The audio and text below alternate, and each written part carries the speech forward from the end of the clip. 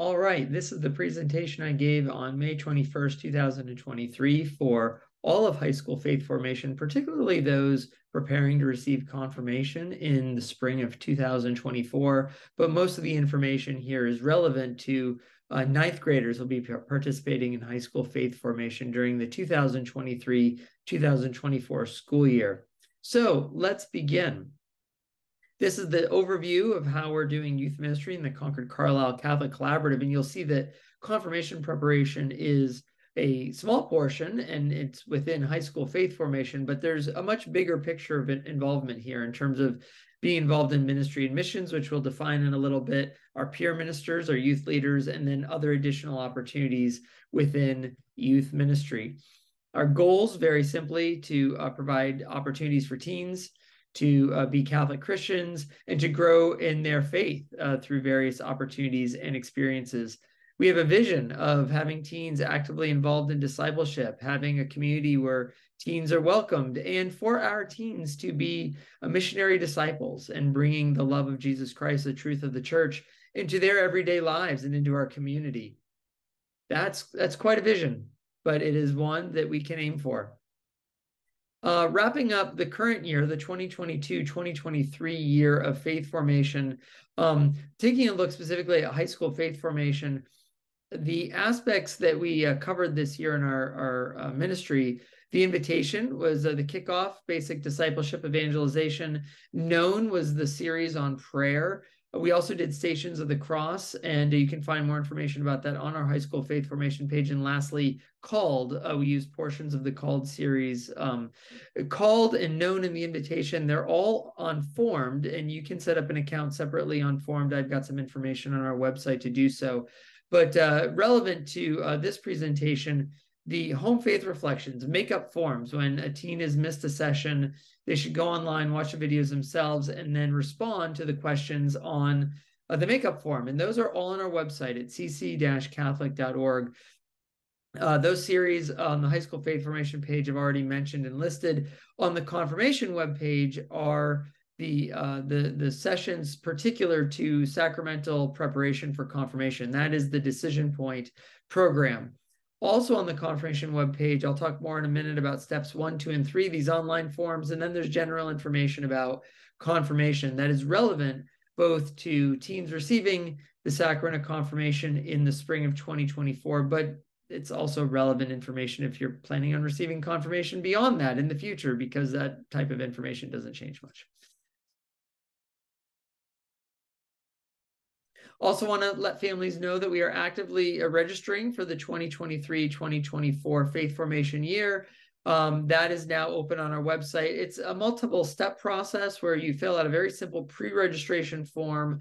Then you'll get kicked information. You'll get an email, but you'll also see information when you submit the form to make payment to either Holy Family or St. Irene. And when you've done that, then you'll receive information about the full registration. You'll know something's not right when you've only done the pre-registration and you have not put in the names of any children or you've selected class times. That's why it's a pre-registration form. The full registration has that information that you're looking for. Also scheduling notes, in the fall of 2023, National Youth Ministry speaker Paul Kim, great, look up his information online. Paul Kim's coming to St. Michael's in Bedford on Sunday, September 17th. So look for that as we begin the fall. Also to look for next fall, I've invited Net Ministries, National Evangelization Teams, to come and give a retreat on Thursday, November 9th. Why a Thursday? Because Friday, you probably don't have school for Veterans Day observed, at least in the Concord-Carlisle School District. There's no school on Friday the 10th. Net, also worth looking up online. Great ministry, young adults who travel the country in a van, and they go to parishes and Catholic schools and retreat centers and just offer retreats. Day-long retreats, evening retreats, weekend retreats.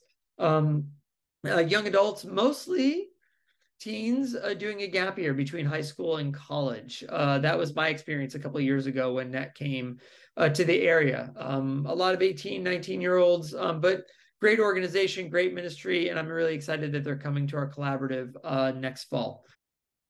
Now, taking a look at how we're going to do high school faith formation during the 2023-2024 school year, it's going to look similar to what we've done this past year. There's the regularly scheduled weekly sessions, and I say weekly, but they're not entirely weekly because we'll take time off for vacations, and there'll be some seasonal breaks in there as well. The same ministry is going to be offered at 2 different times on Sundays, one at each location. Sunday mornings at St. Irene's, 9:30 to 11, 4 to 5:30 at Holy Family. So 1 in the morning, 1 in the afternoon. If you can't make your regularly scheduled session, because you should be assigned to one, you should come to the other if you're able to make it. Just let me know in advance, so I have the adults to support that change. My intention is to start in September. That'll depend on us going to the Paul Kim event in Bedford, whether we start right after Labor Day or maybe wait a little bit later in September. We are going to use different materials throughout the year. We're again going to kick off the year focusing on discipleship, both for those preparing for confirmation as well as the 9th graders that'll be joining us. And we're going to use the search, which is on Formed, very easy to find on Formed in their menus on the homepage.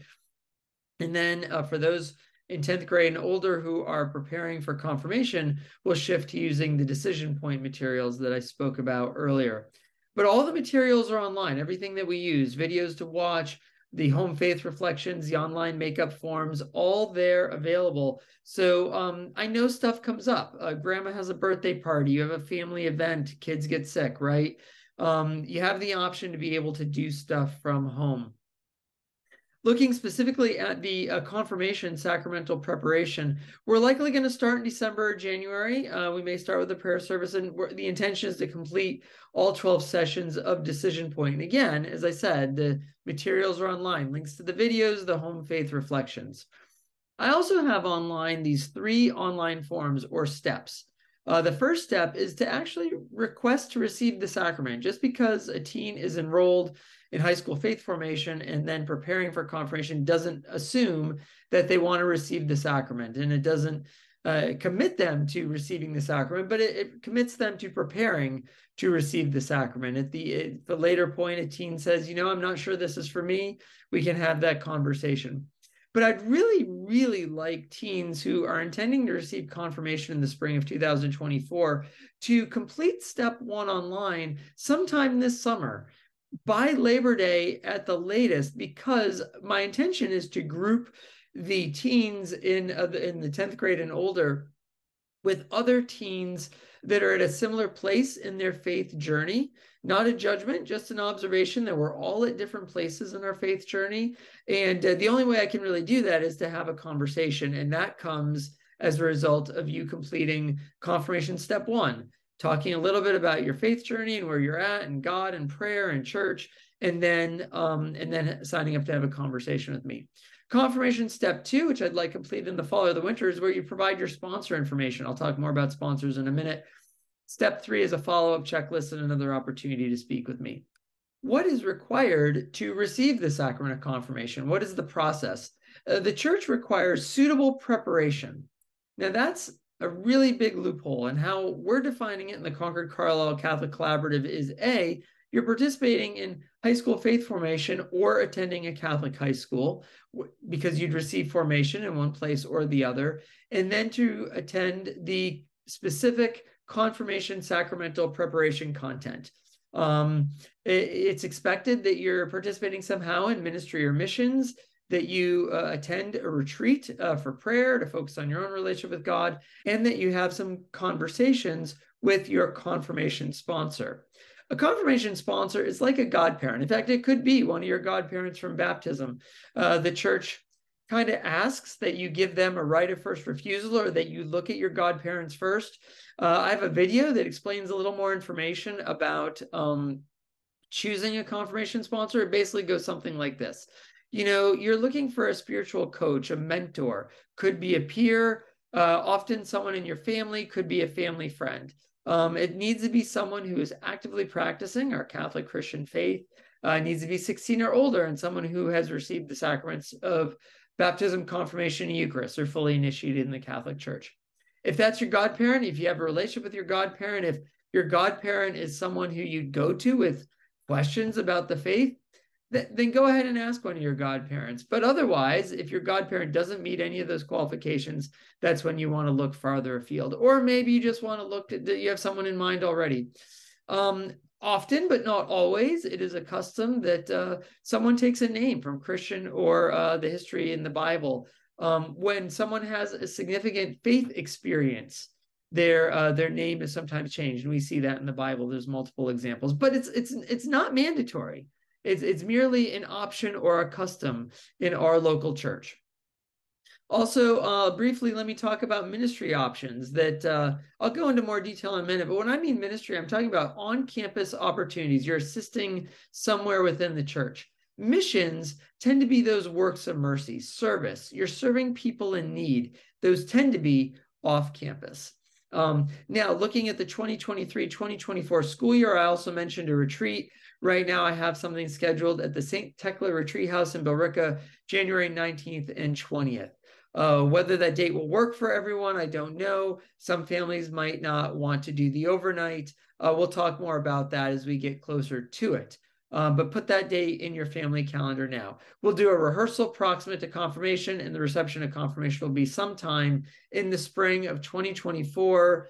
But we don't have a date or a time, and the location is all to be determined. I've got a couple of resources if you're looking for resources to choose the name of a saint for confirmation. Catholic.org or Franciscan Media, good places to go to. Taking a look at ministry opportunities specifically, here are some examples. We're definitely looking for more altar servers. There's been a culture for a little while in some communities where altar servers have a couple of teens and a lot of young kids. We'd really like to flip that and have a lot of teens and a couple of young kids that are kind of learning the ropes. Greeters, I've talked to the folks who do greeting at our churches, and they would be very open and welcoming to having teens alongside them. And how cool would it be for you as a teenager to show up at Mass and have other teens greeting? We're open to teens doing the readings, especially during our family Masses. Usually lectors, extraordinary ministers of communion, that's something that, you wait till after confirmation, but we can make some exceptions, especially for our family Masses. We're looking for more teens to be involved in our faith formation ministry of younger kids, either as co-teachers, small group leaders, leading activities. If you teens ever think you want to have a career working with younger children, this is a great opportunity to test that out and see if you really have some gifts. Vacation Bible School is coming up this summer of 2023, July 31st to August 4th. A great opportunity to be involved in the community. Lots and lots and lots of fun songs and games and activities and crafts, and maybe one of those things interests you. We also have our collaborative youth ministry events. I don't have everything listed there, but a few of the more popular ones: the turkey truck, the Concord tree lighting, a Christmas tree pickup, which is our big fundraiser, and additional opportunities that'll be promoted and to be determined. In terms of missions, as I mentioned before, typically the works of mercy, right? We're serving people in need. And Pope Francis has said time and again that the importance of serving is to encounter other people, okay? It's good to do these things, and we ought to as followers of Jesus, but that relationship with the person that we're serving is really critical. Now, I've had a little trouble getting these opportunities going again coming out of COVID. And what I'd really love to see is a group of adults committed to, like six adults, for example, like committed to helping with this monthly service opportunity. What I really need are 4 adults. So that's 2 adults per vehicle, right? To take groups of kids. And if there's 6 adults, then they can kind of rotate. So not everybody's on every month, and you can kind of work amongst yourselves. But that way I know I've got people I can count on to be able to sustain a monthly ministry. And that's kind of what I'm waiting for in order to really get some of these mission opportunities started. We also have pure ministry. Anyone is welcome to apply. There's been a time in St. Irene and Holy Family where this was only a post-confirmation opportunity, but now it's open to all high schoolers, grades 9 through 12. Pure ministry is a kind of the leadership group where they advise me in all things about youth ministry. They may have a role in high school faith formation in the future. It'd be really cool to have pure ministers helping with our missions, our works of mercy. Definitely want pure ministers involved in our confirmation retreats and other areas to be explored. Teens involved in high school faith formation in the 22-23 year might recall the peer ministers who led our Stations of the Cross prayer experience.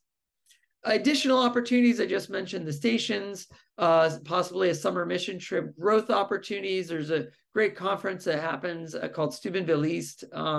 There might also be an opportunity for us to go to NCYC, a national conference in November. I mentioned the net retreat in November, other community buildings opportunities, and those would be separate than the regular Sunday schedule of sessions of high school faith formation. So just stay tuned if something interests you, or if you have some ideas of what you'd like to see, I'm open to hearing them. What does it mean to grow as a disciple, right? You know, those of you in athletics and music, you realize you can't work on all the skills at once. You kind of have to do things one at a time. And here are some opportunities of what it means to grow as a disciple in the Concord-Carlisle Catholic Collaborative. The first step is you just got to commit. You know, you've got the jersey, you're on the team from baptism, but are you really getting out on the field, right? That's committing to being in a relationship with Jesus and being a member of the church. The other steps kind of follow after the first one, and your next step might be different than somebody else's. You know, coming more frequently to receive sacraments, especially Eucharist and reconciliation. Some families just got out of the habit with COVID, and we're still working on coming back to more regular Mass attendance and receiving Eucharist. For some teens, their next step is just to be more active in their prayer life and maybe be more active in the small groups that are part of high school faith formation, right? You're showing up, but are you really being involved? Are you conversing? Are you talking? So for some teens, their next step is just getting more involved in the community, in the ministry and the missions that I mentioned before. Some teens just say to me, hey, can you point me to some resources? Or, hey, I found this online. Is this legit, right? You know, you educate yourself, or maybe you're looking to be matched up with a mentor to be able to talk to somebody about how you grow in faith. That mentor might be your confirmation sponsor. Some teens are ready to witness with their words, right? They're investing in the friendships that they already have and inviting their friends to opportunities that happen in our community. My role as coordinator of youth ministry is to provide meaningful opportunities for teens to be able to invite their friends to. If you have ideas about what that might look like, I'd love to hear them. I have some of my own, hopefully to be implemented summer, fall, winter, and so forth in the future. Where do we want to go? What are we aiming for? I mean, especially for teens involved in high school faith formation, what are things going to look like by the time those teens graduate high school? I'd love to have 30 teens in peer ministry. There was a time when Holy Family had that. But certainly we have less teens involved now. That's a little bit of a reach goal, combining Concord and Carlisle, but I think in 2 to 3 years we could reach it. I know there's a lot of interest in this year's, those receiving confirmation in 2023 about being a part of peer ministry. I'd love to see 15 teens helping with faith formation. That is a bit of a reach as well, but with the teens that are out there that have gifts working with younger kids, doing a parish mission trip, a week-long service trip, that would be cool. There are other parishes in our area that send this many or more teens, and our collaborative could sustain that in a couple of years. I'd love to see teens involved in those growth opportunities that I mentioned before, and that we'll be promoting as they become available. 10 teens involved in liturgical ministry, and I don't have altar server on there, but involved in music. Maybe you have gifts in our music ministry, lecturing, hospitality. You know, that is very doable in the next 2 to 3 years to have 10 teens involved there. How will we know that we're bearing fruit? In addition to those goals that I've identified, teens just identify with being a Catholic Christian publicly and maybe, you know, even to themselves, right? You know, with their individual friends. Teens are praying on their own, ideally reading the Bible, some other devotions, right? But there's some sort of regular structured prayer in the life of our teens. Teens are seeking out how to grow in knowledge, right? Participating in ministry and missions. They're involved before confirmation. Again, you don't have to wait till you receive confirmation to participate in most of the opportunities that I've talked about. A growing, thriving youth ministry looks something like this. We have regular works of mercy. We have the service trips. We have participation in the growth opportunities. But we can't do it alone. I can't do it alone. And the teens need adult leaders. An old model of what we now call faith formation is to have adults speaking at teens. We're looking to do things in new ways. I need faith formation ministers. I need leaders, adult leaders, to build meaningful relationships with teens. I need adults who facilitate discussion and do a lot of listening, throwing out questions, waiting for responses. You don't have to come up with those questions on your own. That's why we have the prepared materials. And I am looking for teen mentors and peer ministers to disciple teens, possibly using scripture, other resources, but also in those other areas that I described. I'm also looking for adults to be faith formation ministers for the one-time events. I mentioned the group of adults to help with the mission opportunities, but also to help with ministry opportunities. Maybe an adult can't help weekly on Sundays, but they can be on a list of adults that help with one-time opportunities. I really want to build up a group of adults that I know I can count on and call on. The prayer events like the stations, of course, the confirmation rehearsal, helping with the retreats. I've got adults who can't help regularly on Sundays, but could help with a confirmation retreat. I can need, in addition to adult leaders, to be small group leaders, I need hall monitors. I could use adults to help with the creative tech, whether it's cutting this video that I'm putting together, or just making these slides more creative. Look at that. Most of them are white. They're boring. I need adults who have those gifts of creativity to share them.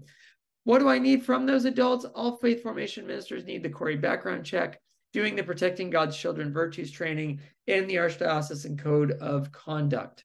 If you have any questions, please reach out to me. My contact information is on our parish website. The youth ministry page has a button to link into my calendar if you want to schedule a time to meet with me. If you've already been in touch with me, my email footer has links for my calendar, my Zoom link, and other ways to be able to get in touch with me. For teens and adults participating in high school faith formation or anything involved in our youth ministry, thank you for your support, for your prayers, for your consideration of how you may be involved. And I look forward to talking with you about how you might possibly be involved.